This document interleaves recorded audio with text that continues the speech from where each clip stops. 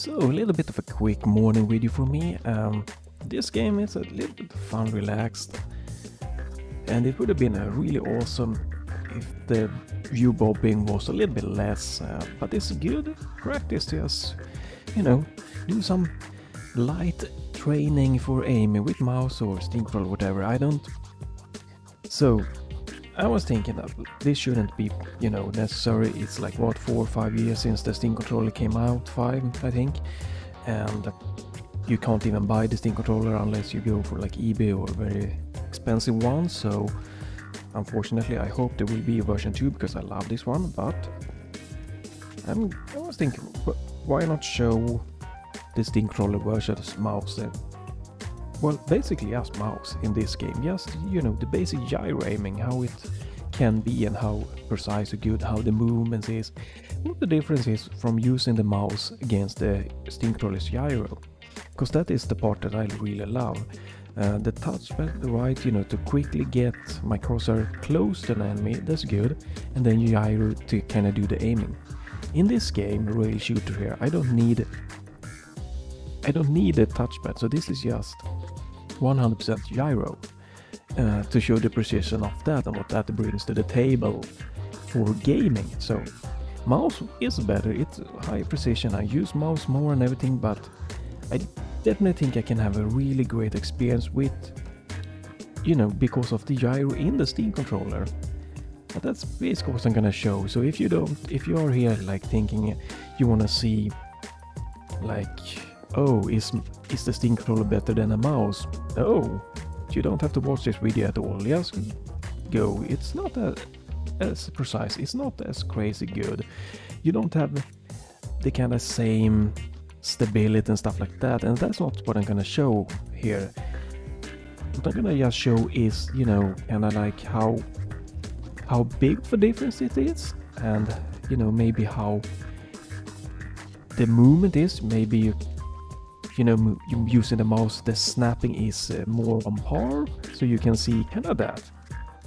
So I'm gonna do about, maybe 1 to 3 rounds depending on how it goes, and take the one that is best and show in the video. I'm gonna cut out the other ones because sometimes it's just, sometimes you just mess up and it's not the mouse fault, it's not the controller's fault, it's just, you have a bad run. It can happen to everyone. So that's the plan here. I'm gonna start with the mouse, and then to warm up and everything, and then I'm gonna move on to the Steam Controller. So that's the order it's gonna be. I'm gonna try to use timestamp below so you can just go for the one if you want. It should be pretty quick, I think. I think every run is like 2.5 minutes, so not too bad. Should be a 5-minute run here after this one. So let's get into it first. So I'm gonna use the arcade mode, and we use the, I think, medium difficulty. That's a good measurement. And I'm gonna choose the first level because I want to have a level where I'm kind of know where things are coming and happening. And also the other levels, some have, well, they have a lot more obstacles that makes it not as easy to aim, so that's why I'm not choosing those levels. I want an easy, clear kind of experience, so it's just about moving, aiming, where it's not about how quickly can I spot the enemy. It's just about how quickly can I get the crosshair to the enemy and fire.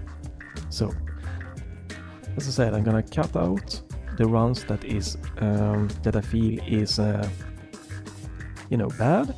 and I'm gonna turn off my mic so you don't get unnecessary disturbance. So it's just gonna be pure gameplay from the rest of the video. I'm not gonna summarize because the mouse is better for me, and probably for the majority of the players out there. It's not about which one is best, it's just showing the difference in this video.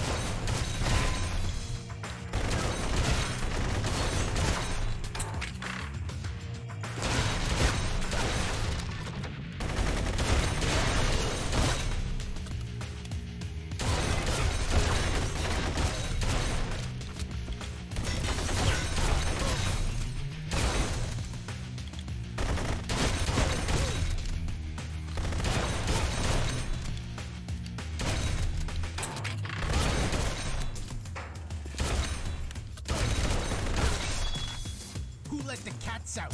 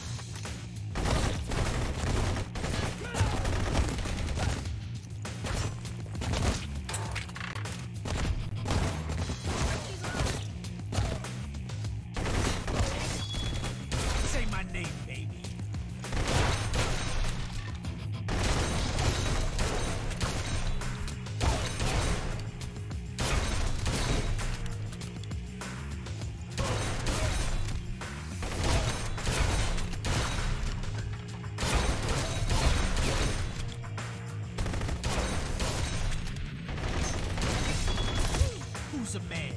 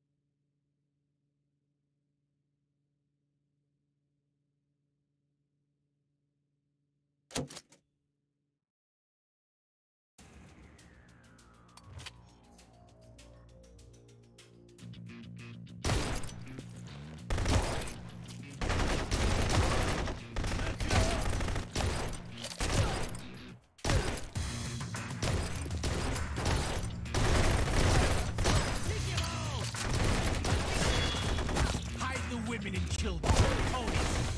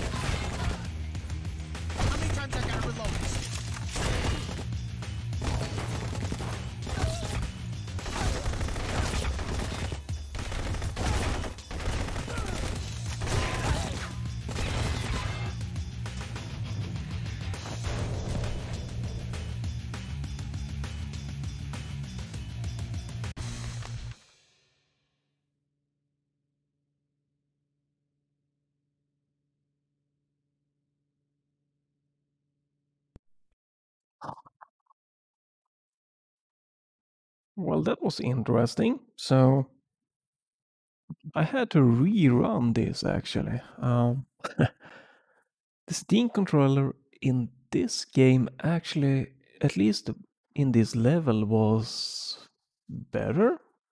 I don't know why I felt that I could, that the aim was really nice with the mouse and everything. But I had to rerun this one. So the intro is here. I'm gonna include the mouse, then we have the Steam controller, and then we have the mouse. And I think one reason actually, because this Steam controller being better than this, is because of the view bobbing. It's easier to kind of like smoothly, quickly adapt to all the crazy bobbing with, your hands, and you also have a little bit of built-in bobbing, stability in when you're holding the controller in the air. It's kind of just apply to a more seamless adjustment.